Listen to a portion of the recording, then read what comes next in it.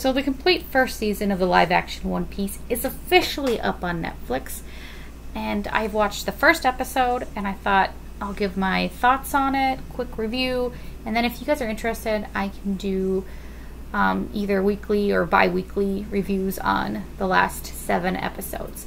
So it starts out with Gold Roger's execution, and can I just say I'm not impressed with the delivery of his big speech in the anime. It was very grandiose, it was very flamboyant, and it kind of gets you pumped.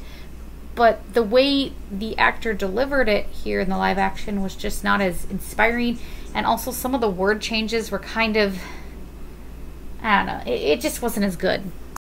Another thing I noticed is that they had a bunch of people in the crowd watching that I wouldn't have thought were there, but I guess it kind of makes sense. For one, we got Shanks, you know, young Shanks. I could tell it was Shanks. That was probably the most obvious person in the crowd, but there were some other people that kind of made me second guess. I don't know, like, I think this is Mihawk, but I'm not really sure. And this character you only see for a splash second. I think it's Buggy, but I don't know. It seems to linger the most while the crowd is all chaotic. Is this kid? Who's this kid? He's clearly somebody. I don't know. There's just so many freaking blondes, and I am at a loss. We don't really have too much time to ponder on who the hell these people are or the lackluster opening, because it quickly moves over to the one actor slash character who's probably going to end up carrying the whole show, to be honest. Like, the actor for Luffy is going to need a chiropractor, because he's going to be carrying the show, honestly. Like, 10 out of 10 casting. He's doing an amazing job with delivery. Right away, he captures your attention and go, oh yeah, I can see this guy is Luffy. So, applauding right there. Good job, good job. After his introduction, we get introduced, probably the second best casting is Koby. I love Koby. I love the chemistry in this version between Luffy and Koby.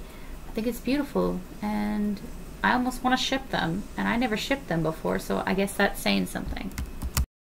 The whole main point of the first episode was not just to set up the world, but also Luffy meeting Nami and Zoro.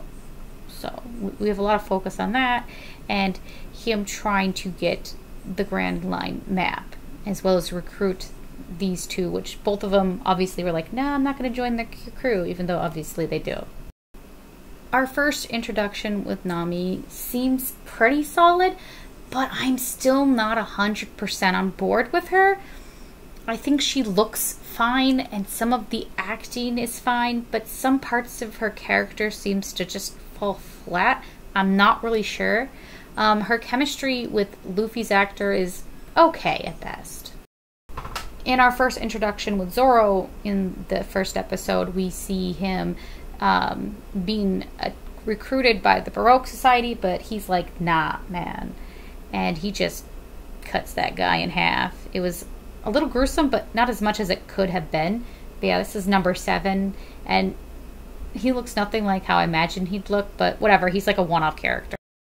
In fact, he is such a wanted man. Like, everybody wants a piece of him, and everybody wants to play with him. And not only does the Baroque Society try to recruit him in this episode, and Luffy, but also apparently this Marine guy, he's like, join me or you will have your career as a bounty hunter just destroyed. But Zoro's not looking to settle down. He doesn't need a relationship, so he very politely declines. By the time Zoro and Luffy actually meet up, it's a very funny scene.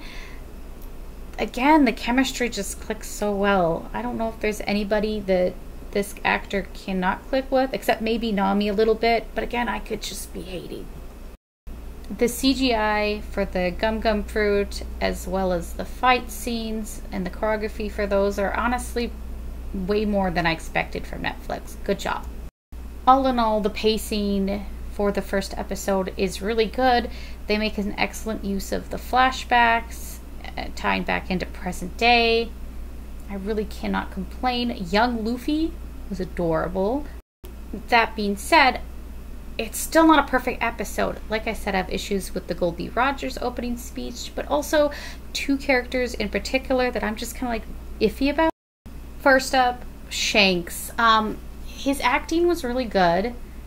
The costume look is really great, hair, but I still think that he looks like a weird hybrid of Ryan Gosling and Robert Downey Jr., and I can't unsee it. And I don't think he looks like Shanks at all aside from that. I'm not really sure. But his acting's fine, so I guess it's forgivable. And lastly, it ends with us getting introduced to Buggy the Clown. I mentioned in a previous video that I think he looks spooky. And after watching that ending scene, I double down. The clown is spooky. He creeps me out. He's going to give me nightmares tonight. And Buggy shouldn't be giving me nightmares. Also, I'm not sure if this is a bad thing, but we got to see this guy naked. We got to see his butt, like his full-on big juicy butt, and he's way too hot considering how he looks in the anime, but I'm not going to complain. I mean, look at this screenshot. All things considered, it's still a very solid episode. I think Netflix is on their way to redeeming themselves. I would give it a solid 7 out of 10.